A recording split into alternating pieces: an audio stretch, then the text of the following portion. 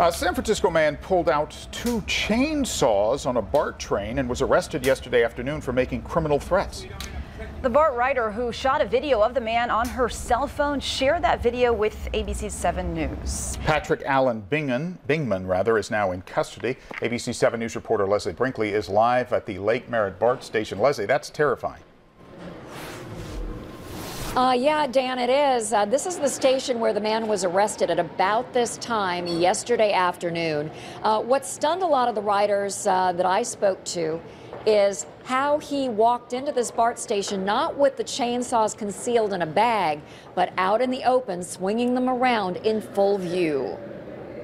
Why he got on BART with those 2 chainsaws? How? Jelena Bluford was on her way home from work from Fremont on the Richmond line when she looked up to see a man armed with 2 chainsaws out in the open by the door.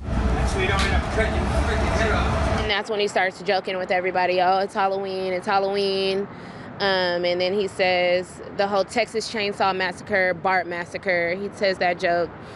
And I could see people like concerned and scared at this point, and so I'm just like, let me record this. She tweeted BART for help. She says they replied right away. Sure, best thing to do is snap a picture and send it to dispatch via BART Watch app. Bluford says she watched him in horror for more than 15 minutes clicking the red saw. Then unboxing a new battery-powered chainsaw and trying to start it.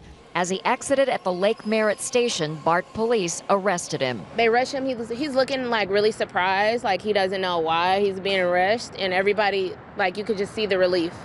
Everybody's like, okay, like we made it. BART police released a statement saying they arrested Patrick Bingman, 47 years old, from San Francisco for making criminal threats and for other outstanding warrants. Riders today reacted.